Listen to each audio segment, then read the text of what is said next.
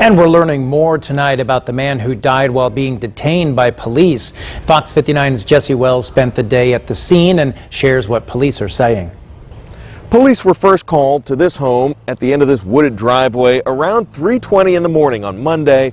The man who lives inside told officers his son was, quote, having a psychosis. What happened next, leading up to the man's death, remains under investigation. Responding to a disturbance at this home on Indy's northeast side, IMPD officers claim they found 39-year-old Herman Whitfield III naked, sweating, and bleeding from the mouth inside the house along with his parents.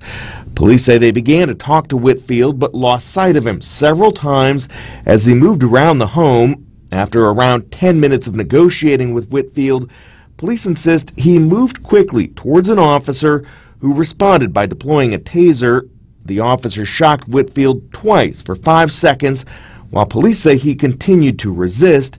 Police reports describe Whitfield as a large man, 6'2", weighing 280 pounds.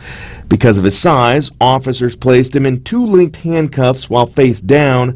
At that point, medics were called inside the home and asked Whitfield to roll over. When he didn't respond, the medics quickly realized the man didn't have a pulse, uncuffed him, and began CPR. Whitfield died after being rushed to the hospital. Both police and neighbors didn't want to talk about the case on camera. Multiple officers were wearing body-worn cameras, which were activated. We are waiting to see if police will release that video.